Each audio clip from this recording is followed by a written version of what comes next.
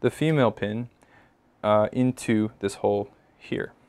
And we're going to just give that the best gosh darn clamp down we can without breaking the plastic housing.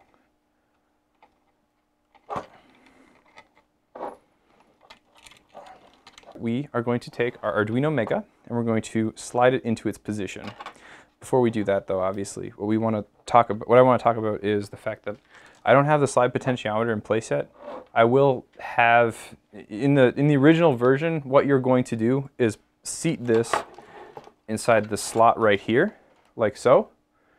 You're going to take your ground wire and you're going to solder it here.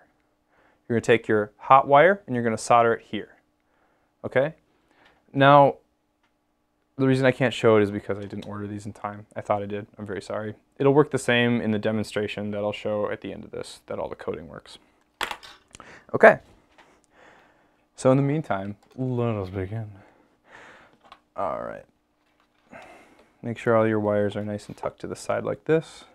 And we're just going to take our Mega and just go ahead and gently insert it inside of the box here, so that it's all nice and flush and fit in there. And what we're going to do now is we're going to take our M3 screws. I'm going to take a slightly longer one. I'm going to say 6 mil, give or take. Okay, now that you have your screws in place, you're going to notice it's going to look a lot like this. That's intentional. All right. So you have access to everything, which is very pleasant, and I will go over what each wire does. From the joystick, we're going to take our blue wire, and the blue wire is going to go to A0 on here. We're going to take our yellow wire from the joystick, and that's going to go to A1.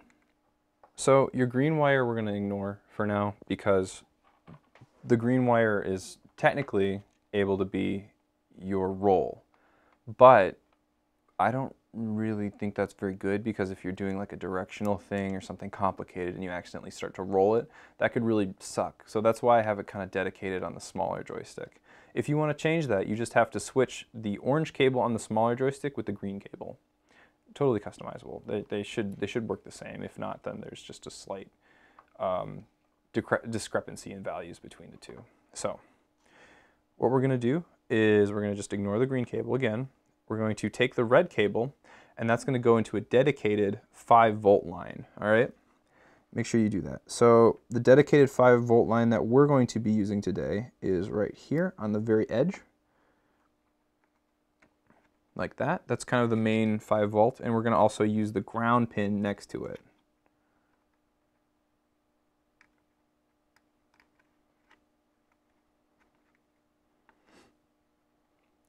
All right, very nice. So now you'll see that we have our primary joystick all wired up. We're going to go ahead and measure each one of these so that we can determine how long to make the wire and the corresponding mini pin. Hi everybody, Pasty McPastyface is back. Let's do this.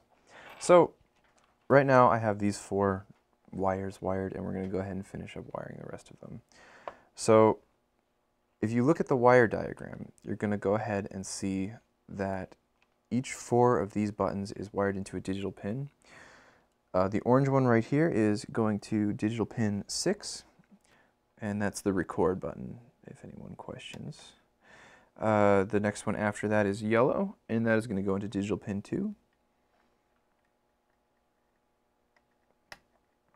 The next one after that is blue, and blue goes into digital pin 4.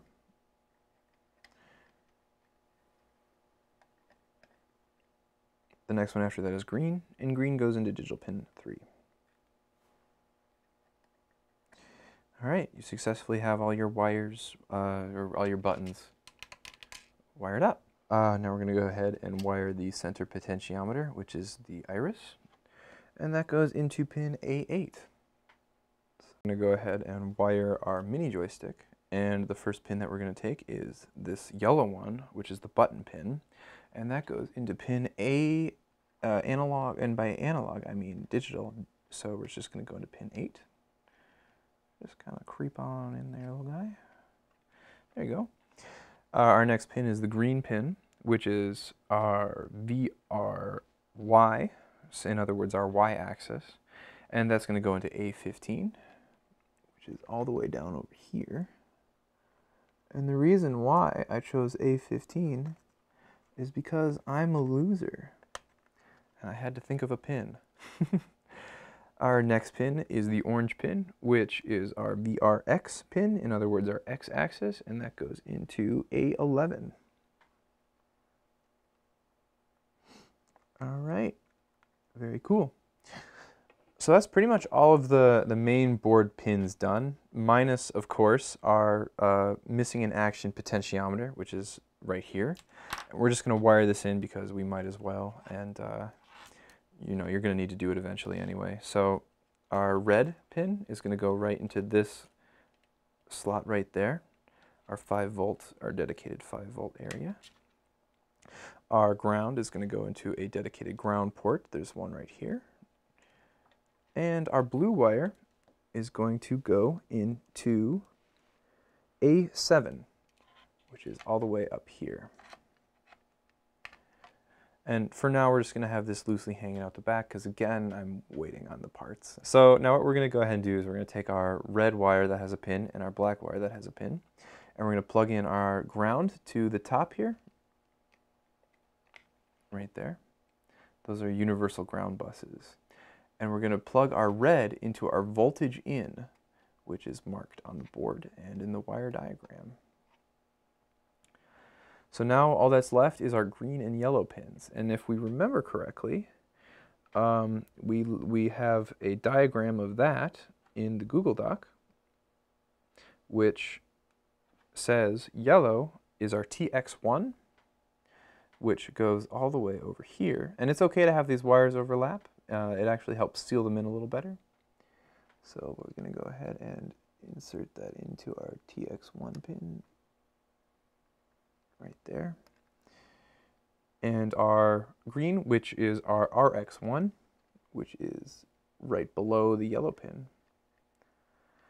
And that should be it for just wiring this whole thing up.